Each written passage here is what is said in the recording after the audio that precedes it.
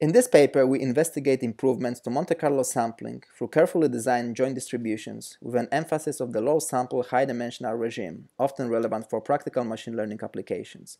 We call our method geometrically coupled Monte Carlo, or GCMC, since it is geometrically motivated. Video of the Miniature robot walk presented here is obtained by learning walking policies via ES random search algorithms with GCMC.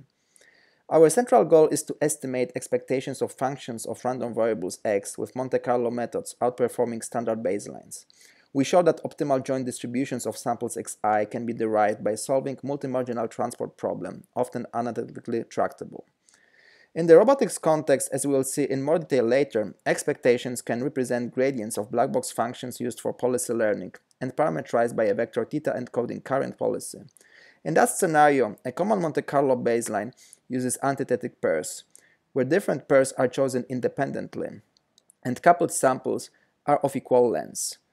GCMC leads here to more accurate estimation by correlating directions of different antithetic pairs and using not equal lengths of samples within a couple. The aforementioned black box function takes as an input parameters of the policy mapping states to actions, often encoded by a neural network, and outputs total reward are obtained by applying this policy. Smooth relaxations of these black box functions lead to formulas for gradients given by expectations that can in turn be approximated via different gradient sensing techniques.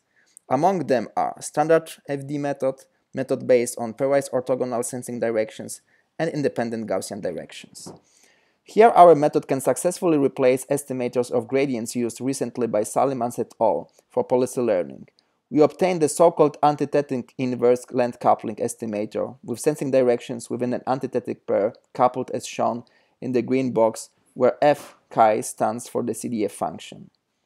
These videos show that our algorithm for gradient estimation can be used in gradient-based methods to learn optimal walking policies. It is true, even if the number of samples n is low in comparison to the dimensionality of the gradient vector, which is equal to 96 for linear policies learned here. Thank you very much for the attention.